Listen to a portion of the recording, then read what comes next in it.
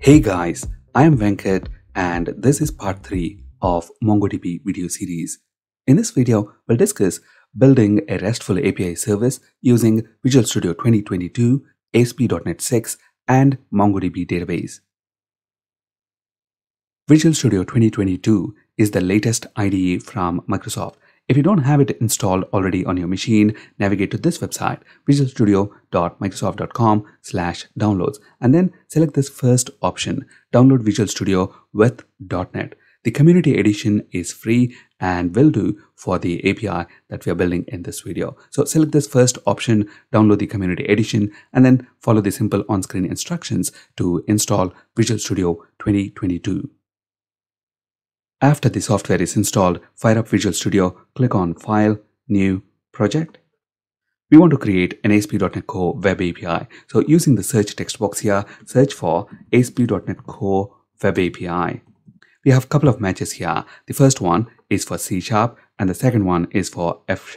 We want to use C#, so let me select that and then click Next. Let's name our project Student Management, and I'm going to create at this location C:projects, and the solution name is also Student Management. Click Next. As of this recording, the latest .NET framework is .NET 6. So select it from this drop-down list as the framework. Leave authentication type as none, and then check these three checkboxes: configure for HTTPS, use controllers, and enable OpenAPI support. We discussed what is Swagger and OpenAPI specification in detail in parts 29 and 30 of this Azure video series. So if you're new to these two concepts, please check out these two videos. So on this additional information screen with .NET 6 selected and these three checkboxes checked, click Create. There we go. We have our project created. The first thing that we want to do is install MongoDB.driver NuGet package. So let's go to Solution Explorer, right click on the project name, and then select this option, Manage NuGet Packages. Make sure you are on the Browse tab, and then in the search text box here, search for MongoDB.driver. Notice the first option here is the official .NET driver for MongoDB. Select that and then click Install. Accept the license agreement. There we go. NuGet package installation complete. Now what we're building here is a student management API, and we're going to store all our model classes in a separate models folder in our project. So let's go to Solution Explorer, right click on the project name, and then we want to add a new folder. Let's name it models, and in this models folder let's add a new class. Let's name it student.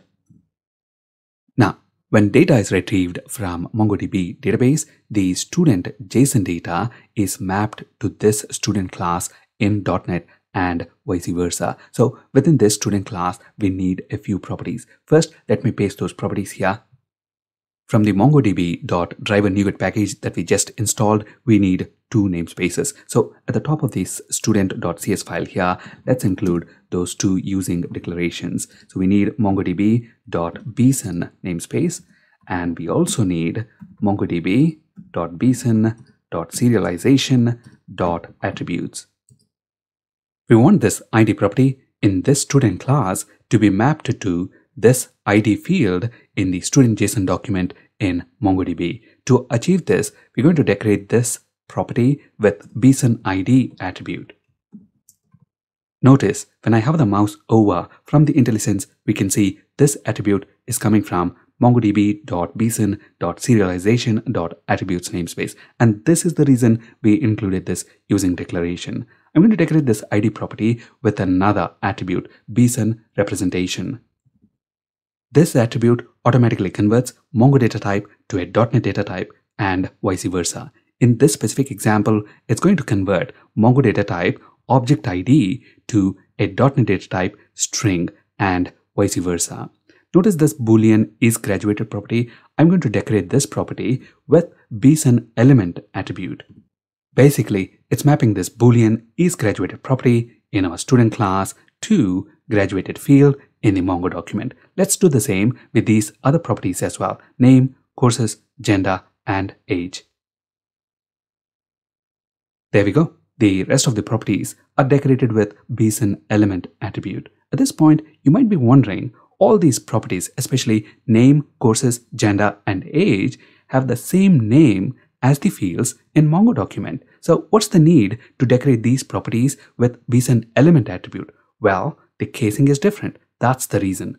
In C#, the properties start with an uppercase letter, whereas in Mongo, the fields start with lowercase. There are several approaches to handle this case-sensitive mapping. One of the easiest and clean approach is to use boolean element attribute. Now, if we take a look at one of the student documents in Mongo database, notice we have address field in the document. But if we take a look at the student class on the .NET side, we don't have a property corresponding to the address field. So the question is, what to do if we receive extra fields from Mongo database? Well, we can instruct the serializer to ignore any extra fields. And the way to do that is by decorating this student class with boolean ignore elements attribute. Next, in our application configuration file, that is in appsettings.json, we're going to include Mongo database connection string and other pieces of configuration data that we need. Now, if we take a look at MongoDB Compass, notice the collection name is student courses and the database name is my first database. And this is the configuration data that we are storing in our appsettings.json file. The collection name is student courses and the database name is my first database. All that is left to do is to get the connection string. To get the connection string, log into your MongoDB Atlas account and then make sure you are on the databases tab, click connect. We want to connect our application. So select this second option. And from the drop-down list here, select your programming language. In our case, we are using C# and .NET. We also need to select a version. The version that we are using is later than 2.13 and copy the connection string from here. Paste it within our appsettings.json file right here. Next, replace the password, including the angle brackets, with your actual password. And if we take a look at our MongoDB Atlas account, notice the message here, ensure any option parameters are URL encoded. To URL encode your password, navigate to this website, urlencoder.org, type in your password. I have it typed as hola hola space 123 and then click this encode button. And we have the encoded password right here. Let me copy this and paste it in appsettings.json file. Next, in the models folder, I'm going to include a new interface. We'll understand the purpose of this new interface in just a bit. I'm going to name this interface iStudentStore Database Settings. Inside this interface, I'm going to include three properties. Notice the names of these three properties. They correspond to the three settings that we have in our appsettings.json file. Next, again, in the models folder, I'm going to add a new class file. Name it Student Store Database Settings. Now, we want this class to implement this interface, iStudentStore Database Settings. And then we obviously want to provide implementation for these three properties.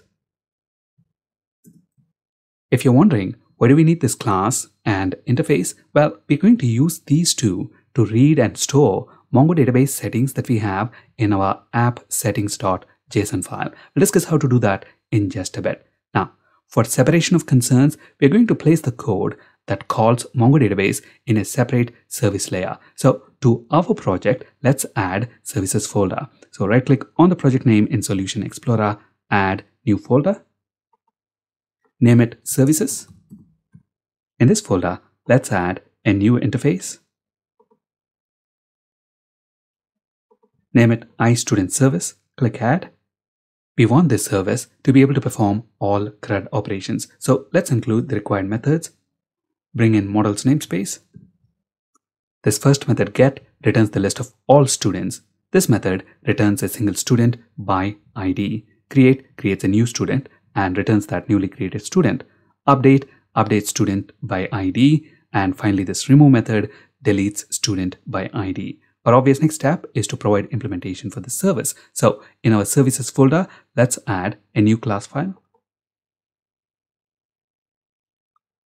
Name it student service. We want this class to implement the interface iStudentService. Press Ctrl period and select the first option, implement interface. We want to inject a couple of things into this service. So let's include a constructor for that. Now, our Mongo database settings are present in this file, appsettings.json, and we need these settings in our student service. And we also know it is this interface iStudentStore database settings that is going to carry these settings from appsettings.json file to our student service. In a bit, we'll discuss how this interface is going to read the database settings that we have in appsettings.json file. For now, let's inject the interface iStudentStore database settings into our student service, and let's call this parameter settings. We also need iMongo client interface, and this interface is present in this NuGet package mongodb.driver. So let's include the required using declaration first, mongodb.driver, and we want to inject iMongo client. Let's call the parameter Mongo client. On this injected Mongo client interface, we have getDatabase method. Obviously, this is going to return the database for us, and for it to be able to do that, we need to specify the database name, and it is the settings object that carries the database configuration information, including the database name. Notice on the settings object, we have database name property. Let's store the database in a variable called database. On this database instance, we have getCollection method, and as you can see from the IntelliSense, it supports generics, using which we can specify the type of collection. In our case, the type of collection is student, and obviously for this method to be able to retrieve the collection, we need to pass it the name of the collection. Again, this incoming settings object has got the collection name, so settings.student courses collection name, and let's store this collection in a variable called students. We don't have this field yet, so when I click on the field and then press Control period, we have different options here. Select the second option, create read-only field. Our obvious next step is to provide the implementation for all these CRUD methods that we have in this student service. Let's start with create. We want to insert this incoming student object into our collection underscore students. So underscore students, this is our collection, and on it we have insert one method. Because we are inserting one student, we're going to use this method, and obviously the parameter for this method is the incoming student object. And then let's return the inserted student object. Next, get. We want this method to return the list of all students. So again, on our students collection, we have find method, and we want this method to return the list of all students. So the lambda that we are going to specify here always returns true. So we get the list of all the students. Finally, convert this to a list. And we want to return it. So let's include the return keyword.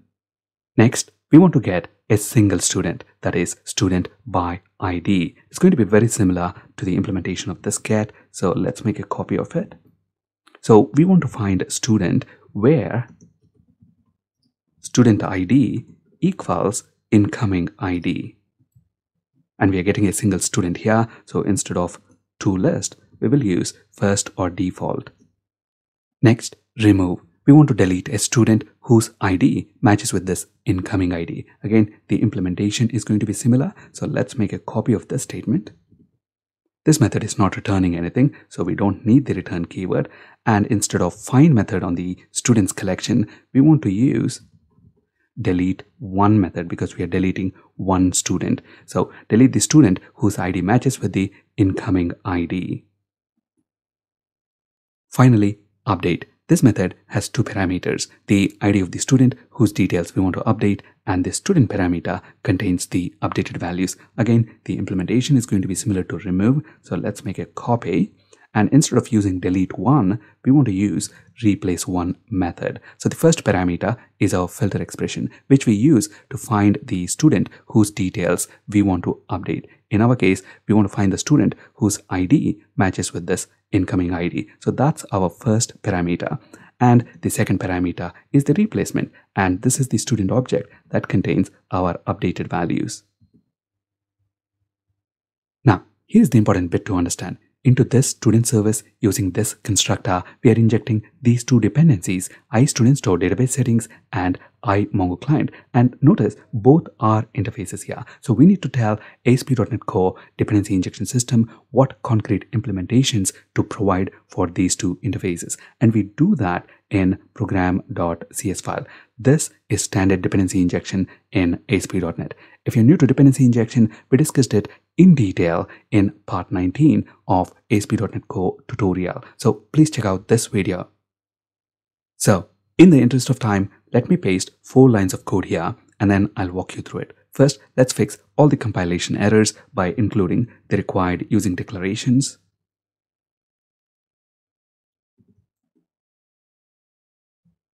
So this line number 10 here is basically telling ASP.NET to get the section with the name StudentStore database settings from appsettings.json file. So basically, if we take a look at appsettings.json, notice we have a section with that same name, StudentStore database settings. So basically it's telling get all these settings from this section and then map them to this class StudentStore database settings.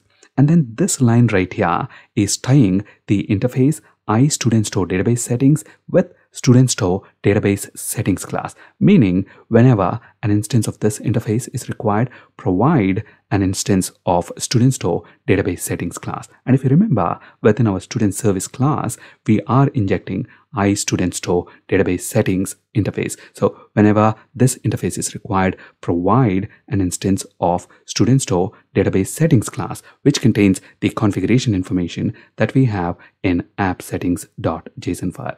And then here we are specifying to Mongo client the database connection string. Now again, in our student service, we're using this injected iMongo client to get the database. And for this service to be able to get the database, it needs to know the database name. So basically, we need to specify where it has to read the database connection string from. And here we are specifying that configuration information. And finally, we are tying our iStudent service itself with its implementation. So here we have our student service, which implements iStudent service. Our final step is to include a controller that exposes all these CRUD methods that we have in this student service. So to the controllers folder, let's add a new controller. What we actually want to add is an API controller and not an MVC controller. So select API and then select API controller with read-write actions. Click add. Provide a name for the controller. Let's call our controller students controller and then click add.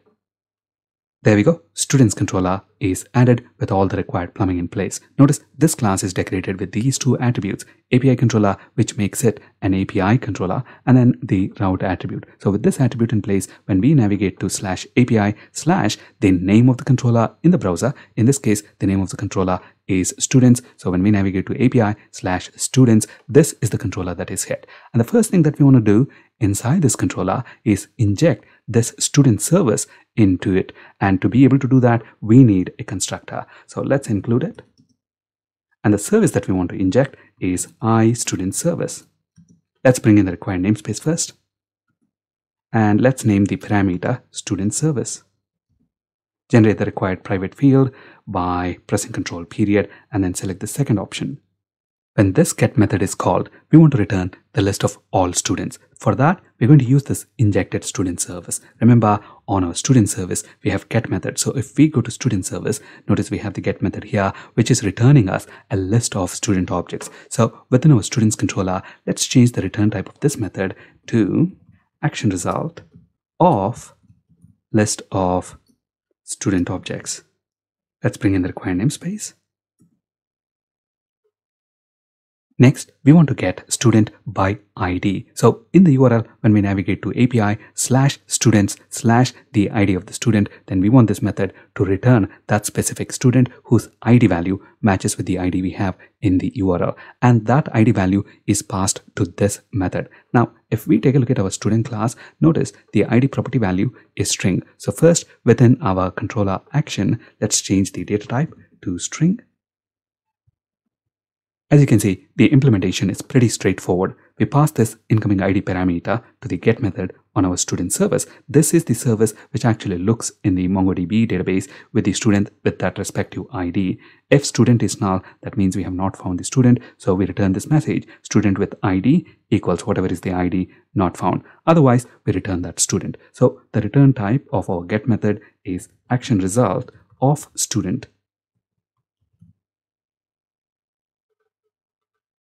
This post method creates a new student object. The new student details will be passed into this method from the body of the request. Hence, this parameter is decorated with from body attribute. And what we'll get into this method is a student object. So let's change the data type here to student, and let's also call the parameter student.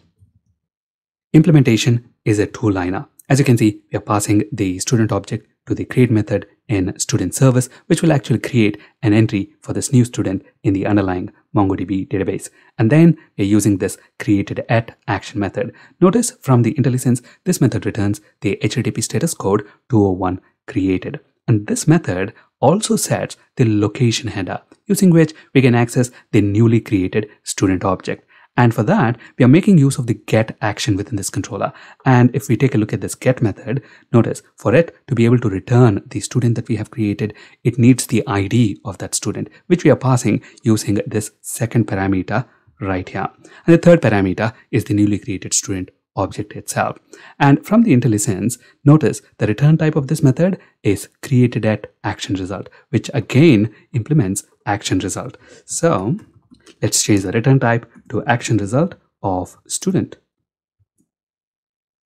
Next, put, which we use to update existing student details. The student ID is of type string, and this parameter is going to be the student object itself, which contains the updated values. So the type is student, and let's call the parameter also student.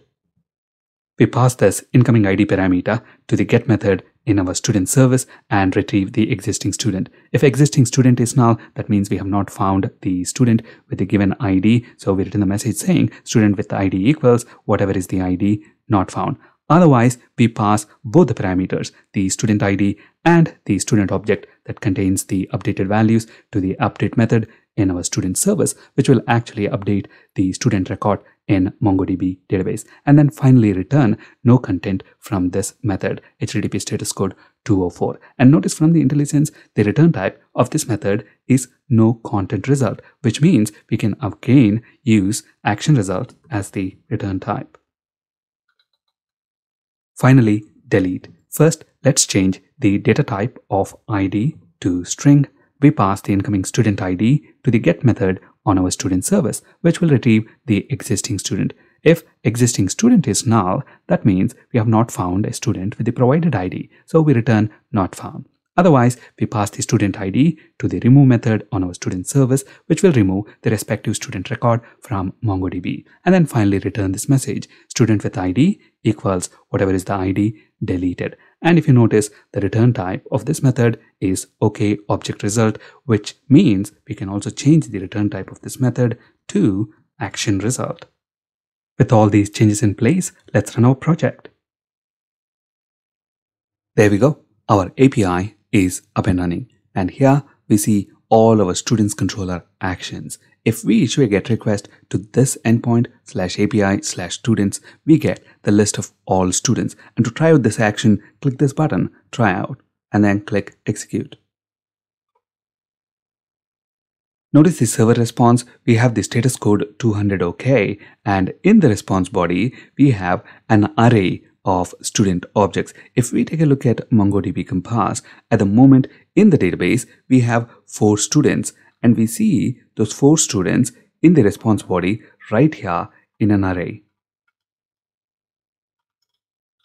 Next, let's try post. We use a post request to create a new resource. In our example, if we issue a post request to this endpoint /API/students, a new entry for the student will be created in MongoDB. So let's try it out. In the request body, we need to include the student object that we want to create. Let me paste a student object that I already have. ID property is not required. A value for this field will be automatically provided by MongoDB. So let me delete that. And as you can see, the name of the student here is Sarah. We also have the rest of the fields populated. So let's click execute. There we go. The HTTP status code is 201 created, and in the response body, we have the newly created student object, including the ID field value that is generated by MongoDB. If we take a look at MongoDB Compass, notice we have that newly created student right here. Notice under response headers, we have location URI, which we can use to access this newly created student object. So let's copy this location URI, paste it in the browser, and we have that newly created student. Next, let's try get student by ID. So if we issue a request to this URI, API/students/ the ID of the student, we get that specific student. So let's try it out. In the ID field, we need to provide a value for ID. So let's get this ID from the browser. Execute. There we go. Status code 200 OK. And in the response body, we have that specific student. Next, let's try put. We use put to update a resource. In our case, let's update Sarah's record. Let's change name to Sarah1 and update few other fields.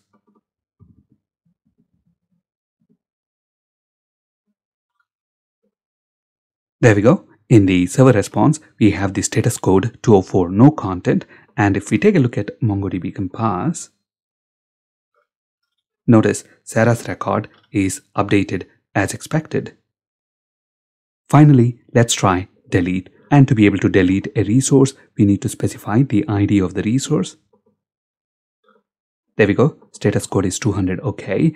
And if we take a look at MongoDB, notice Sarah's record is gone. That's it in this video. Thank you for listening.